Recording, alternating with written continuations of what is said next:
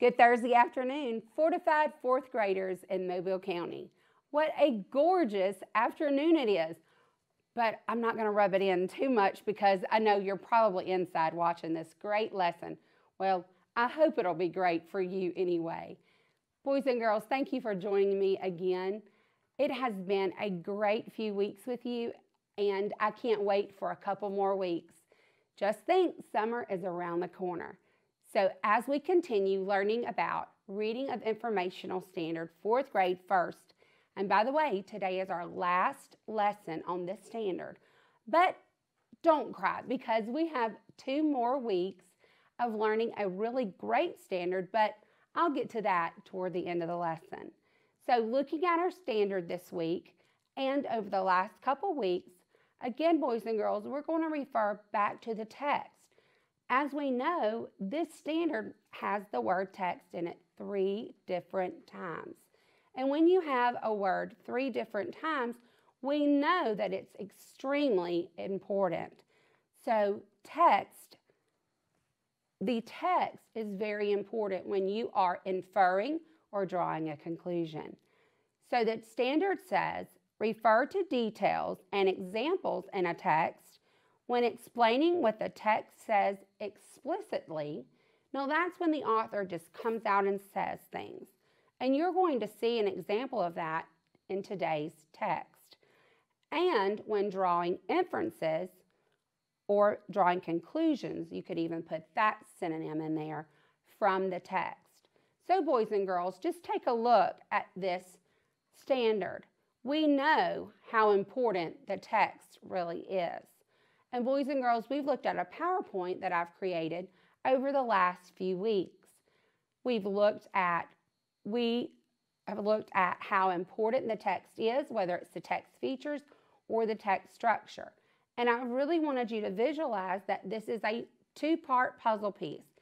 You're taking your information from the text as well as your background knowledge, and you're putting it together to make an inference or draw a conclusion. So that's really what we're continuing working on today. So we're going to go ahead and look more into that today. And just for a few moments, I want to just remind you really quickly, and I think my goal last week was met, on Monday was met. I just want to remind you again today, an inference or a conclusion is an educated guess where you're going beyond what the author is telling you. It can also be referred to as reading between the lines.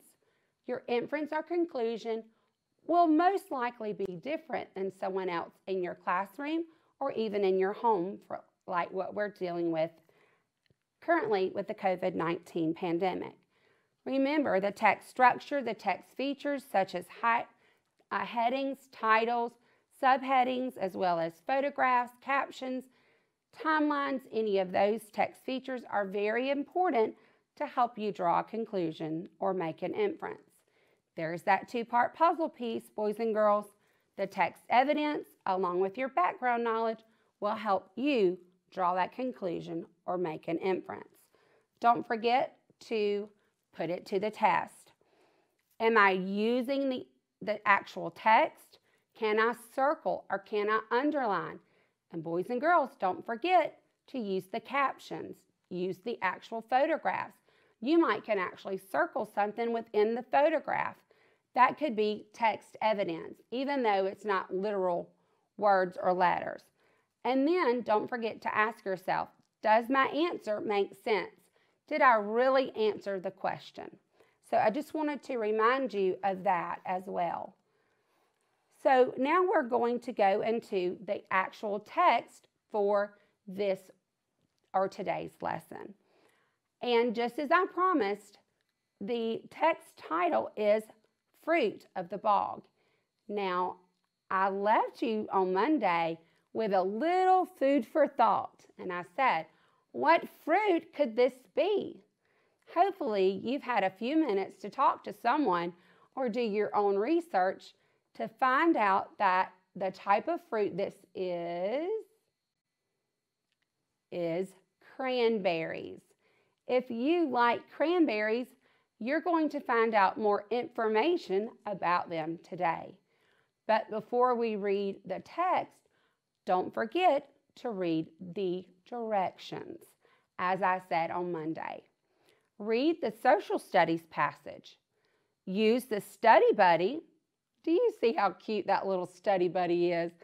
I just want to squeeze him and kiss him all over. I really do. Some people make fun of me for doing that, but that's okay. I'm into little animals. I bet you are too.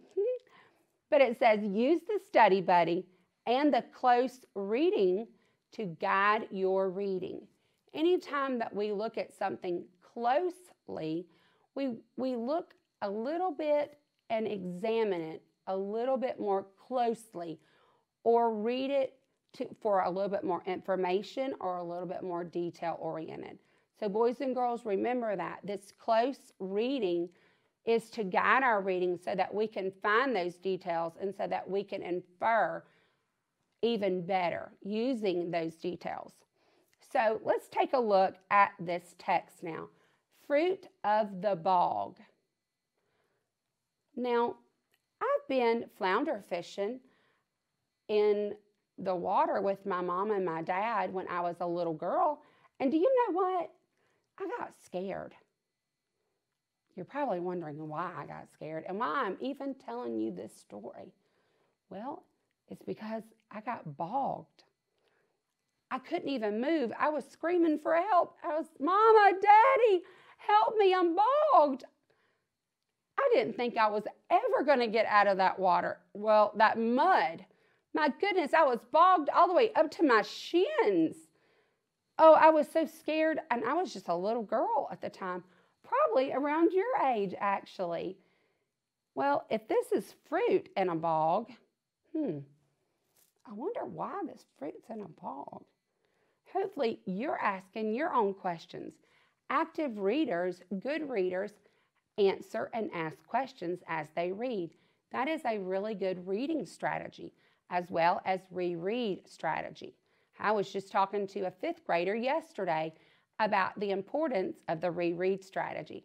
So hopefully, boys and girls, you're not forgetting any of these other reading strategy that your kindergarten through 4th grade, yes, 4th grade teachers have taught you. Don't forget, boys and girls, the importance of all your reading strategy and all of your reading skills, because you're going to need all of those skills and strategies to help you become a better reader.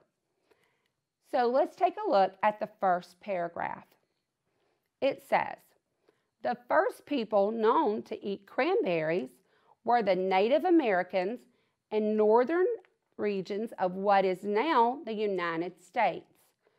Do you see that word native?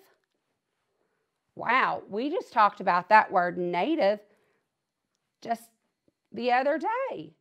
And we talked about native being the first people. Oh my goodness.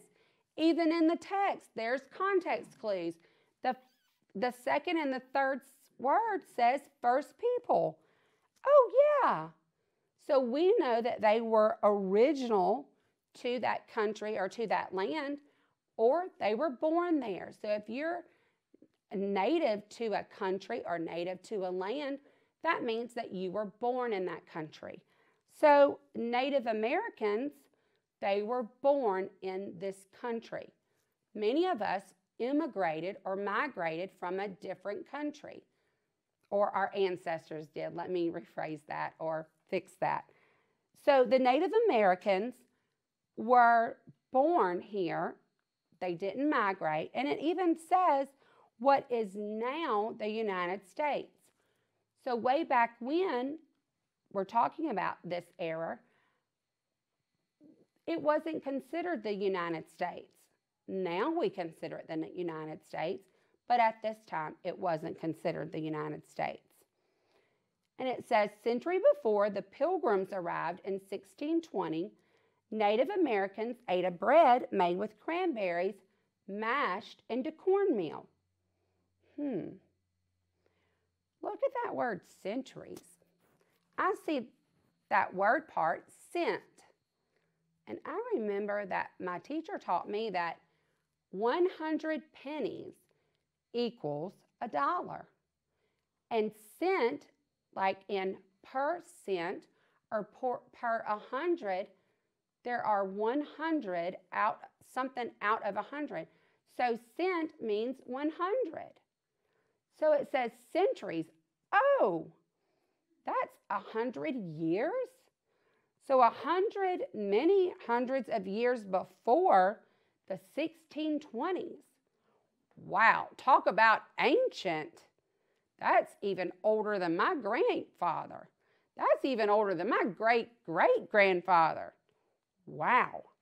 So centuries before the Pilgrims arrived in 1620, Native Americans ate a bread made with cranberries, mashed into cornmeal.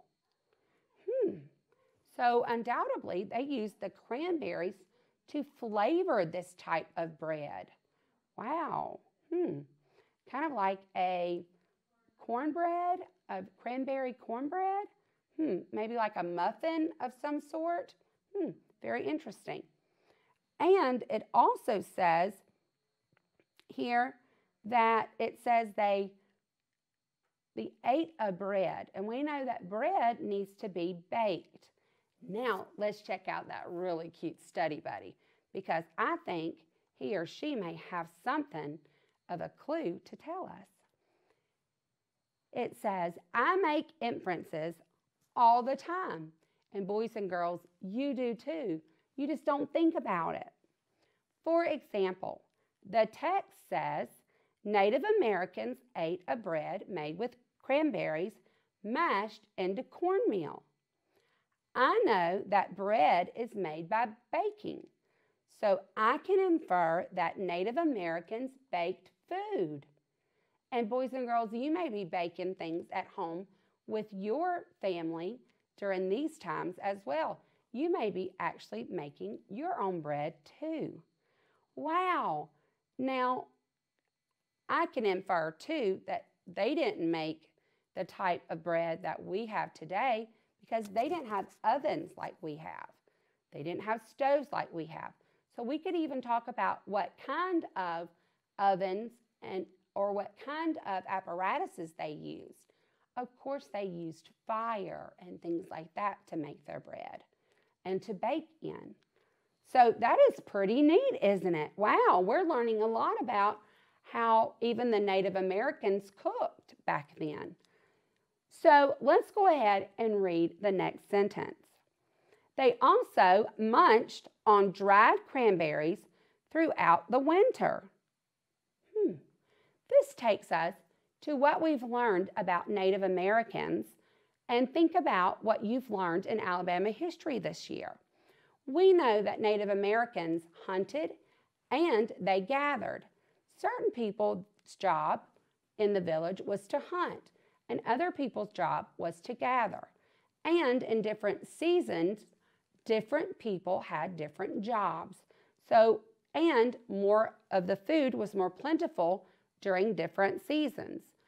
During the colder months, there wasn't as much food to gather.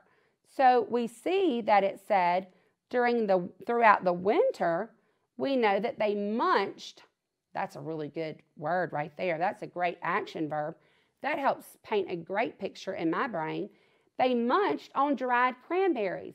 Now we know that during the winter months, frost will fall on the ground and it will kill a lot of the vegetables and the fruits.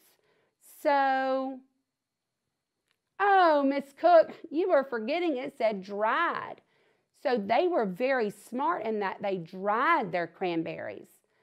Oh, much like we eat trail mix today with dried fruits in it, like cranberries and raisins, which are dried grapes. So in order to keep their diet plentiful of fruits in the winter months, they made sure that they dried their cranberries. And that also gave them fiber so that they could still be able to have enough fiber in their system so that they could use the bathroom even during the winter months, which was good for their stomach and for all that they needed to do in their digestive system. So we also find out in the next sentence that Native Americans I skipped one. But cranberries were useful for more than just food. Oh, I see a very interesting word, useful. I see the root word use, but I love that suffix full. It tells me that it is full of something. So cranberries were full of other things other than food. So what in the world could have Native Americans used cranberries for other than food? Well, let's see. It says, Native Americans made dye from the berries to color blankets and rugs. Wow! So we find out that cranberries had that beautiful red, that ruby red, that deep red color that was also made to color blankets and rugs.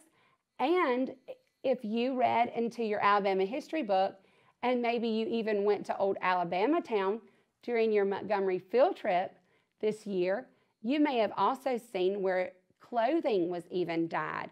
They also used, no, I'm getting a little bit off the cranberries, but they used flowers and things like that that had beautiful deep colors, and like blackberries with their pretty colors too. If you've ever picked blackberries and then looked at your hands or looked around your mouth, you will also notice that they have a beautiful pigmented dye of that deep purplish red color too.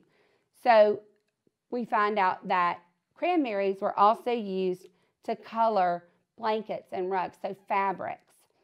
And the last sentence of the first paragraph tells us, and they used the berries as a medicine for the treatment of wounds. So if someone got hurt, so if they were out gathering and they got splinters or they got harmed by woods or something like that, they would even use it for the treatment of wounds. So we find out that in fact, cranberries were useful.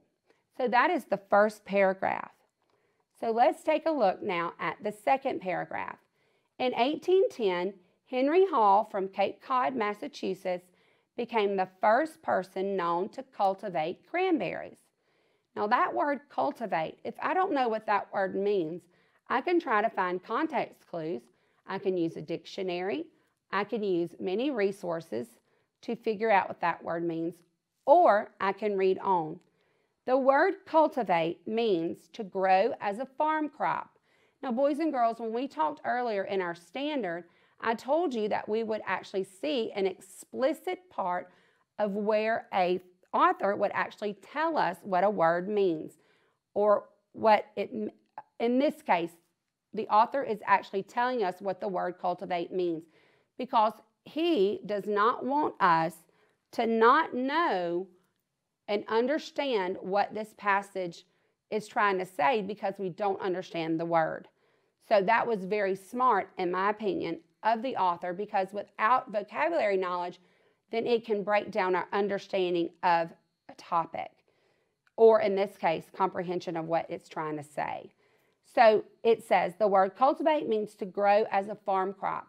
So we find that Henry Hall from Massachusetts was the first person to cultivate or to farm the cranberry.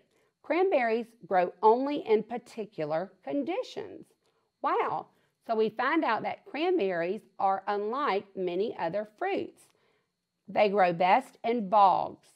Oh, now we're going to find out more about bogs. They need an acid peat soil, a steady water supply, and a covering of sand. The growing season must last from April to November, followed by a dormant period in the winter. And dormant means inactive or a sleep period. In other words, they just rest. They do nothing. The winter chill is needed for the fruit buds to mature. In this case, mature means to grow, to get bigger. Okay? So look at our close reading companion right here, or our close reading portion. It says, cranberries need specific conditions to grow. Underline two sentences telling what conditions they need. And I see that the first one is they, reporting just on cranberries. They grow best in bogs, and they need an acid peat soil, a steady water supply, and a covering of sand. So that's the two sentences that you would underline there. Now moving on to the third paragraph. For years, the #1 cranberry producing state in the United States was Massachusetts. However, since 1995, the state of Wisconsin has been the top cranberry producer. In 2010, Wisconsin harvested more than 4 million barrels of cranberries. Wow! Do you know how cranberry farmers know when the berries are ripe and ready to harvest? The small berries float to the surface of the bog and bob along there. Well, that is pretty interesting, boys and girls. The farmers are able to pull off this nifty harvest trick because inside each berry is a tiny pocket of air. Now, the next close reading question says, did Native Americans cultivate cranberries? And it says, draw a box around a sentence that helps you infer an answer to that question. What do you think that answer is? If you said no, you are correct.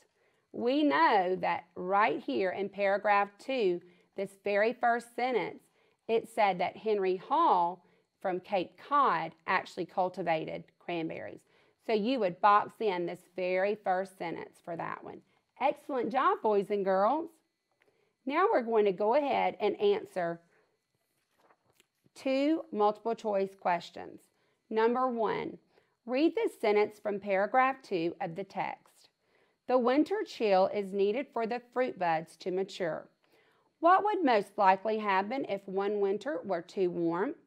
So here's a hint. What would happen to the buds if they did not get their winter chill or their dormant period? A, people would give up growing cranberries in the area. B, cranberries could no longer grow in the soil. C, the chill would take place in the spring. Or D, most of the fruit buds would not grow properly. Well, we know that that dormant period is when they mature and grow. So the answer to number 1 is D. Most of the fruit buds would not grow properly because that's what they do during the winter. If I had time, boys and girls, I would have went back to paragraph 2. Since my time is running out, we're going on to number 2. Based on the text, which is most likely true about Wisconsin? Now, look at our study buddy. It says, or our hints. Some of these choices might be true, but you need to find the only choice supported by details in the text. And boys and girls, what I did is I used my process of elimination to mark out the ones that I knew weren't true for this one. A, it was first settled by Native Americans. We know the Native Americans were in the very first few paragraphs, so we know A is not true. B, it is a major producer of blankets and rugs. The text said that the blankets and rugs were actually dyed by the cranberries by the Native Americans, so that's not true. C, it provides the conditions needed for growing cranberries. That could be it. Let's check out D first, though. It has always been the #1 cranberry producing state. We found out that actually Massachusetts was once the most producing cranberry state. So we find out that number 2 is actually C. Boys and girls, your exit slip today is to continue paying attention to details while you're reading your AR books and you're doing your I Ready practice each day and or week. I do have a challenge for you. Please do your own research to find out more about the cranberry so that the next time you eat dried cranberries and trail mix or the jellied kind, the next time you sit down to eat Thanksgiving with your family and or friends, you might surprise your friends, your neighbors, or even your family members with that new knowledge.